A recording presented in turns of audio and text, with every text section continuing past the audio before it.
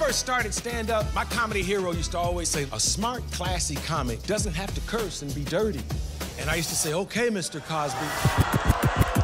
I misplaced my phone and got heart palpitations. I left my son in the mall when he was little and didn't get heart palpitations.